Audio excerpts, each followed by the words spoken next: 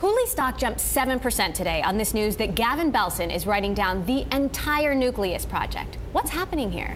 It was a courageous move. He's a straight shooter, and obviously Wall Street is responding to that. So what else do you think might impact Hooli's stock price this year? A number of things. Later this year, everything on the Hooli store will be half priced. They hope to make this Hooliday an annual... Hooliday, really? Yes, a Hooliday. Right. Okay, up next, our hot topic of the day, which billionaires will live forever and which billionaires will try to stop them. We'll be talking to Elon Musk and a Japanese robot panda named Elder Friend.